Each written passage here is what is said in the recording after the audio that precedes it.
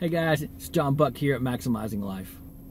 Yeah, I was having a conversation with a friend of mine at the gym, and they were telling me about this goal that they had, this dream, this vision that they had for something that they really wanted to do.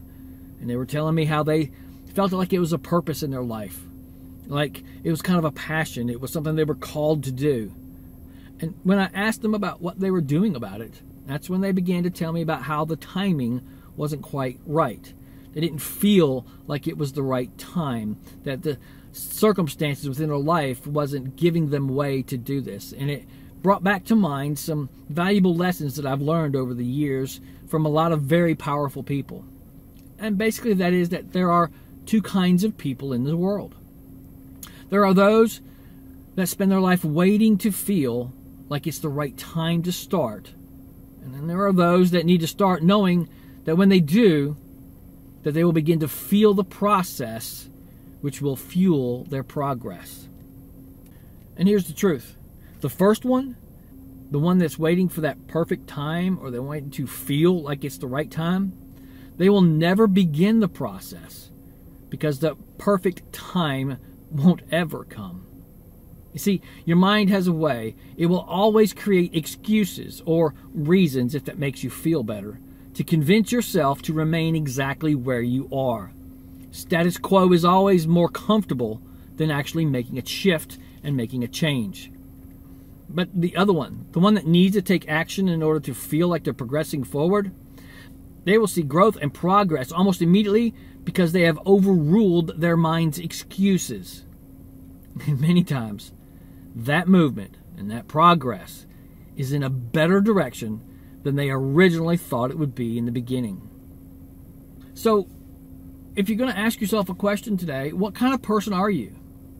Are you always waiting for that right time to do something? Or are you willing to just do something knowing that it will create the right time?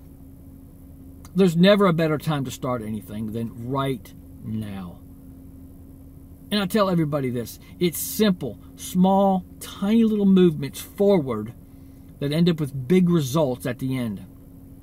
So if you've got something in your head, something you want to do, maybe it's just you want to lose 30 pounds or 10 pounds, or maybe you want to write a book, maybe you want to open that business and you're waiting for that right time to come around, keep in mind, the right time will not ever come. There's never a perfect time to do something aside from right now. So do something today. Make a promise to yourself that today you're going to do something, even if it's just Googling information about it. Do something today. Don't be that person that allows your mind to take over and create excuses of why you're not doing something.